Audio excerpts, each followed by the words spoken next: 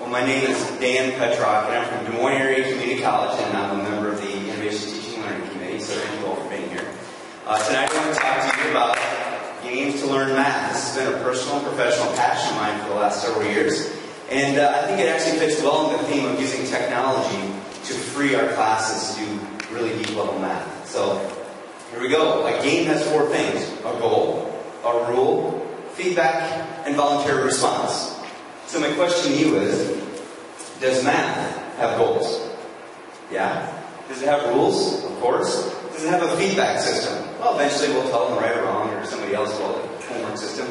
But how about voluntary participation?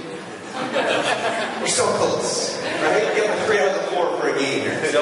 So what we're missing is this last component, engaging and motivating students, right? So I'm like, what if we can make a game that actually fills that fourth thing? And then we got it, right?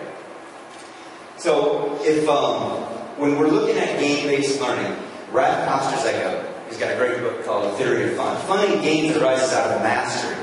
It arises out of comprehension. It's the act of solving puzzles that makes games fun. With games, learning becomes the drug. Have we all experienced this? Okay? And we know this, right? So game designers try to do this thing. They try to balance skill with challenge to get this nice thing called flow. We do this in our classrooms every day, don't we? But the problem is, where's everybody at? Everybody's got their own flow channel. Nobody's got the same flow channel. So how do we design something that optimizes that? We want desirable difficulty for every student, don't we? We want to individualize that, and we want them to make errors so we know we're hitting them in the flow. The problem is, this becomes very uncomfortable in class, but it's very natural in a game. So what we're going for here is called hard fun. We want things that are mentally demanding. They get the instant feedback, and then the game mechanic will give them that loop, that feedback loop. And all of a sudden we've got flow, right? And if it's fun enough, we start feeling dopamine in our brains being released when you're learning in flow, aka fun. Okay? So when you're learning in flow, you are having fun. Your brain is loving this. So this user right here looks a little young, right? But the reality is the average gamer in the United States is 37 years old, and 47% are females. So this is a big, broad range of users. So all these diverse learners, we can help them with remediation, individualized instruction, and we can optimize that through this flow channel, right? We can design something that helps them learn within flow, and heck, they're having fun. And a lot of the stuff we do right now actually fits well. A lot of the skills we're doing, procedures, fits well. So there's goals, there's rules, there's feedback we can give them. And if we can fit this into a dynamic that's engaging, all of a sudden, we're having fun, right? So the key here is we want them to experience mathematics. We do this in our classes, right? We experience math. We also can do this in a game. And when we're experiencing it, the next step is to what? We try to figure out what's going on, what's right, what's wrong, and we want to make a hypothesis about that. And we get this feedback loop that's telling me, well, that worked and that didn't. And we're trying to figure out what's right. The brain craves these patterns. It cannot not do this, right? It wants to know what's going on. And when they're trying to fit this into the schema, this is where we can come in. We can help them formalize this. They can talk to others. Social constructivist theory would say that, right? We want to formalize the experience they're having within this game. And all of a sudden, we're doing math.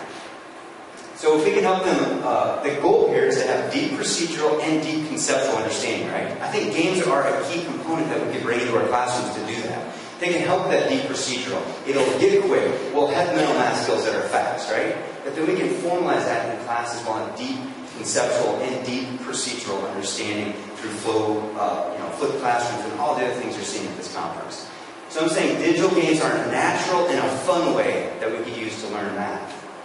Now, if you're interested in learning more about this, it's a social network, edweb.net. I don't know if any of you are a part of this. It's not just games, it's everything in education from around the world. Teachers that are interested in this can become part of the social network. The great thing is the social network has awesome authors being in there, webinars, things to learn. You can share and collaborate. It's a database like of 100 games you can use right now. And it's just a great network of professionals like you trying to do what's best for their students. And I do one in cognitive science. I follow them as well. So thank you for listening to my presentation. I think you're all winners for being here tonight. And say it with me. Let the games begin. Let the games begin.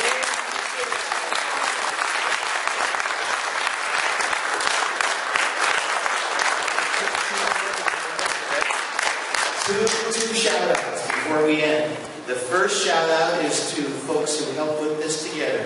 Before you arrived and before 6 o'clock, I had help from Bruce Yoshiwara and Rob Edie.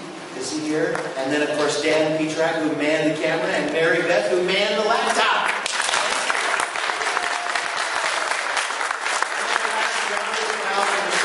To our 21 presenters.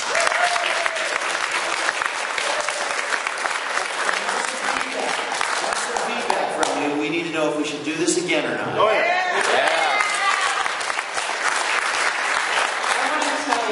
That when last year the committee talked about doing this, I had no idea how it would work out. And I thought it was a great idea then. I thought it's a fabulous idea now. Thank you all for your participation. Thank you, presenters. Thank you, Fred. Thank you for coming. It was a great time for me, and I'm sure it was a great time for you.